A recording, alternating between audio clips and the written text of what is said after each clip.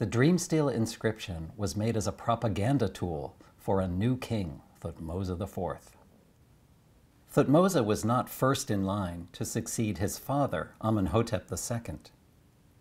So, in order to justify his right to the throne, he needed to link himself to the gods and to the great ancient site of Giza.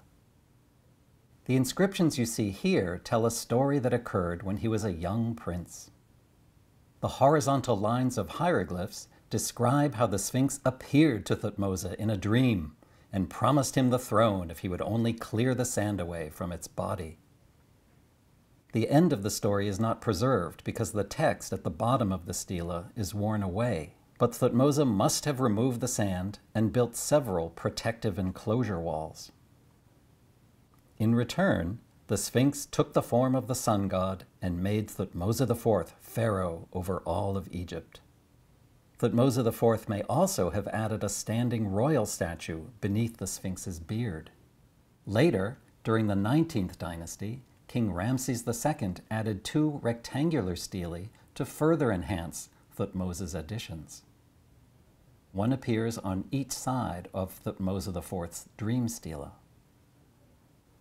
Today, they can be found in the Louvre Museum in Paris.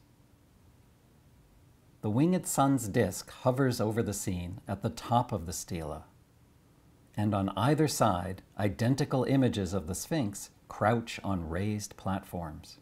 They face outwards towards the standing images of the king.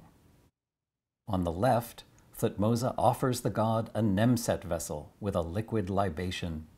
On the right, he pours another libation into a vessel on a tall stand, and he presents incense with his other hand. The pairs of cartouches, or oval rings above his face, contain 2 forms of his royal name, Menkeperu Ra and Jehudi Mes, which means Thutmose.